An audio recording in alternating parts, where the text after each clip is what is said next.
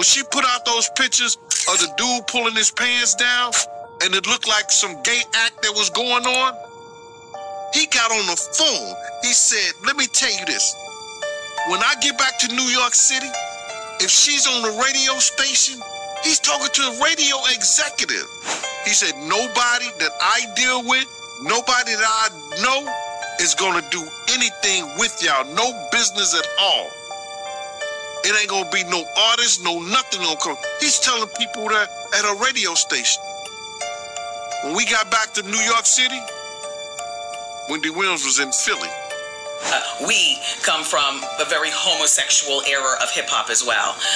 There was a radio personality once upon a time. Her name was Wendy Williams, and she was practically burned at the stake for